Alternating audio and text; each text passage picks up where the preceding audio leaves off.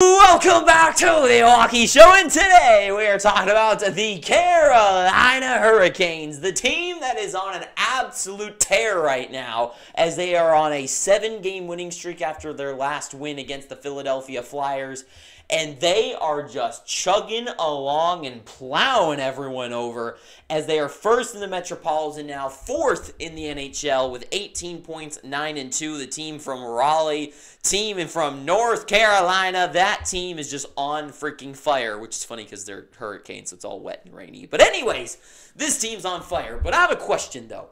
Is this going to turn into a long-term success for the Hurricanes, right? Because the Canes, this season, really, or like at this point in their career, I would say like career, the current like stage of this team's life is success. That is the only thing they can go for, right? Because I remember when I first really started getting into hockey, when I was like really finally like digging my teeth into things, I would say it was around 2018, I would say.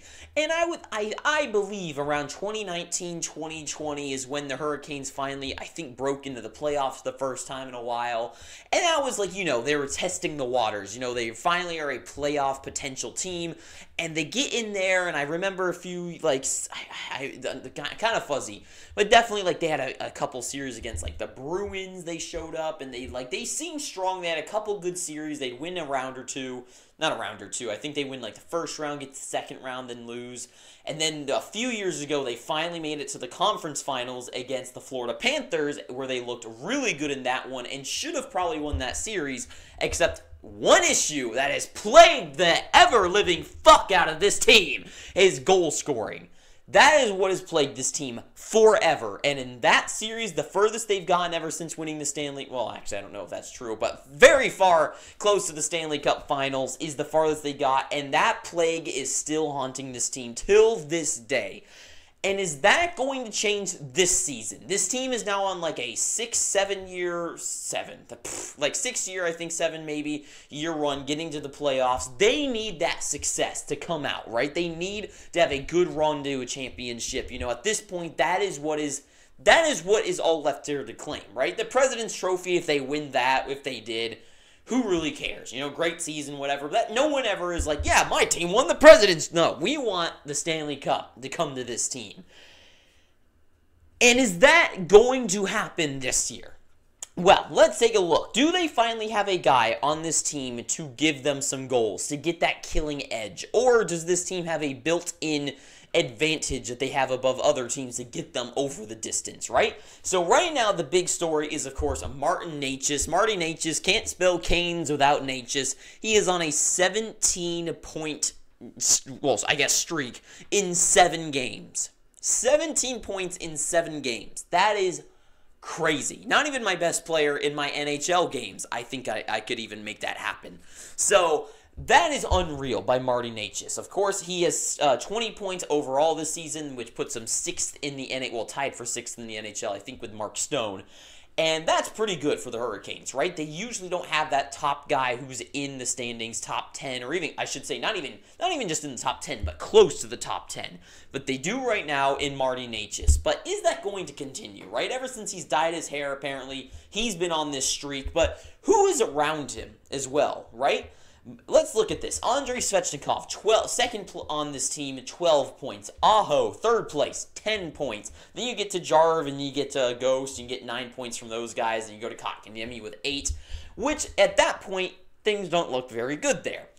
And that is what kind of frightens me for this team going forward, is that they have this one guy who's on a complete heater right now. It was going to cool down. And unless Necas doesn't, which would be amazing, right? Because I remember, and I was a big advocate for Martin Necas, because I was like 2 years ago, this guy led the team. He had his breakout season. I think he got 74 points, led the Hurricanes in points that year. He's had like a year off. I think he had like 59 points last year, something that crazy. But he's bouncing back currently, right? 20 points right now in 11 games. I would assume he gets to at least that 70-point mark again. I would hope so. And Nate just has always been one of those guys that he has a killer shot. I saw him in the first game of the season. He was absolutely lethal on the ice. Except one issue is the actual lethality, right? He was like a snake who had no eyes, right? He was like a rattlesnake that couldn't see anything. But if he could get something, he would kill it. And he was so close. He has a killer shot. He has an amazing vision of the ice. He can move through players. He can dangle through people. It's a beautiful way to watch his game play. But it's the finish, right? And that has been the issue with the Hurricanes for so many years now. And the question is, can any of this continue, or can this team actually produce any of those results that they need? And I have a theory that this team has done nothing. They haven't changed anything. They haven't added or anything to fix those issues, right? Defensively, they still are great defensively. Offensively, they have a great depth on their team. They can put out their four lines. They can play strong. Goaltending-wise is definitely a bit of an interesting thing, but I think they do have goaltenders that can keep them competent at least and play as long as everyone else plays good. So the Canes are a playoff team. They get to the playoffs, but when they run into a team like the Devils, right? What is the winning strategy against the Devils in the first round of the playoffs? They would need to shut down their top guys, right? You need to shut down Jack Hughes and Jesper Bratt, Nico Hischier. And I think they could do that. I definitely think that they can knock out guys like Jack Hughes. I think they have the size to bully him on the ice, keep him from really making those plays. I think same thing goes for Jesper Bratt. And I think they can shut those guys down enough for their offense to kick in. And for a team like the Devils, where the defense is actually doing pretty good this year, and goaltending-wise is doing good too, is where it scares me. Because I think that the offense production from Jack Hughes and stuff will finally show up, and that'll knock out the Canes. They just don't have any advantage in any single category that puts them over the line at this current point. And that is why I've always had a little bit of glimmer of hope for the Hurricanes, is because they have the potential there, right?